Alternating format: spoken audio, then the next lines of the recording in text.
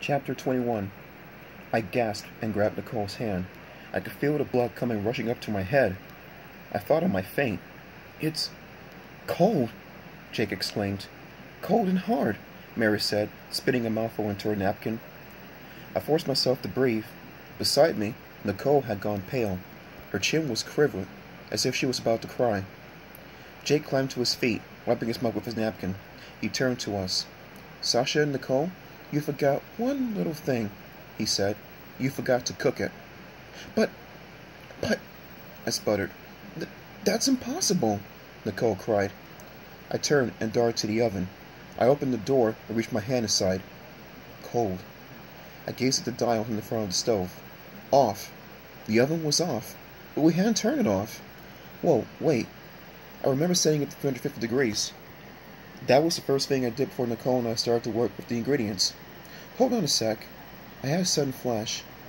Ashley and Nathan. I spun around. They both had their backs turned to Nicole and me. Why were they facing the wrong way, so we wouldn't see their laughter? I turned back to Nicole. It had to be our friends over there again, I said, motioning to Ashley and Nathan. When we were preparing the ingredients, one of them must have clicked off our oven. Grrr. Nicole growled like an angry tiger. Her eyes lit up with anger. She started toward them, but I held her back. Wait, I said. Just wait. I turned to Hess. Are we going to do that round over again? Since... He shook his head. No time. We're going to start running again. I'm going to announce our first round winners, Ashley and Nathan. Then we're going to reset for the dinner round.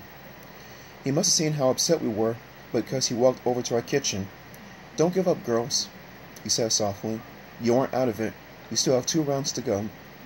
Nicole pointed to Ashley and Nathan. Listen, Hess, those two... He interrupted her. Yes, they're good chefs, but you can do better. Just keep telling yourselves that. He walked away before Nicole could say anything more. Nicole let out another tiger growl. I turned to Ashley and Nathan. They still had their backs turned to us. I saw Nathan's shoulder roll up and down. Yes, he was laughing. Nicole grabbed my arm.